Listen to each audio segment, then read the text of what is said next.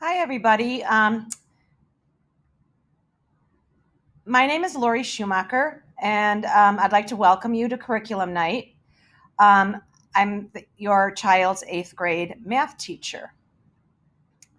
I've been teaching for 35 years. I've been at Grove for 29, and coincidentally, I went from kindergarten to eighth grade in District 59 as well. Um, I I want to talk about remote learning. I want to stress to you how much it has improved from last spring. We are much more prepared with new technologies, and we're just communicating better, and the dialogue between myself and the students on Zoom is just fantastic. I think that we worked hard over the summer and right like the week before school started, so that we were raring to go. My recommendation for parents on your end here is to provide the best learning space possible in your home. Try to minimize distractions as much as you can. Keep their day and their schedule structured. Kids, even though they, kind of rebel against it, I think they really do like structure.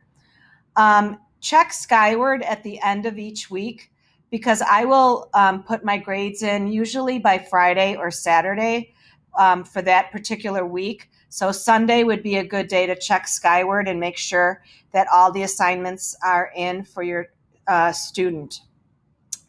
And we're asking that you encourage your child to keep the camera on.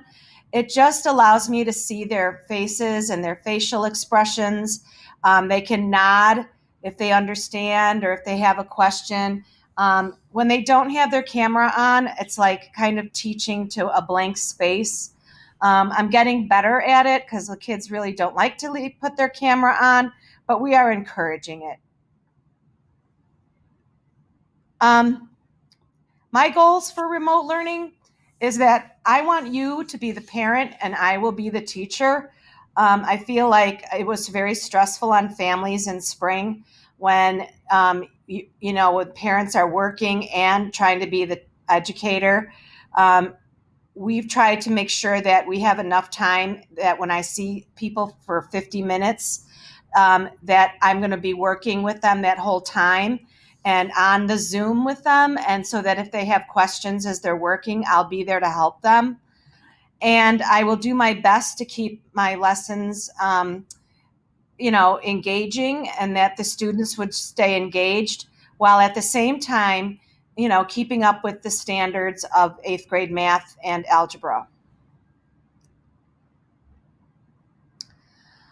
So anytime you ever want to get a hold of me, please just email me. That is probably the best way. And I'll be happy to respond to any questions you might have.